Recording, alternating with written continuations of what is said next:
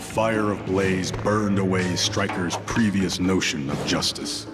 The power coursing through his soul inspired him to fight injustice on his own terms. No longer would he allow himself to be confined by the law. He would strike evil from the shadows, a vigilante who would show no mercy to the corrupt.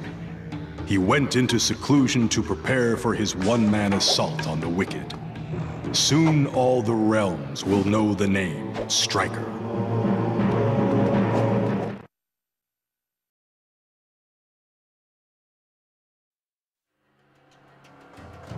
Despite telling the world that he was simply doing his job, Stryker was made a hero for saving Earth from invasion.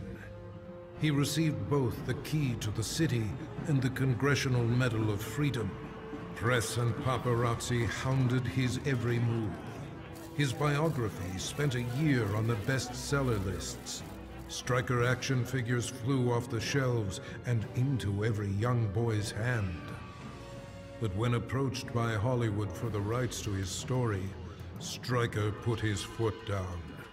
Never would he allow himself to be portrayed by Johnny Cage.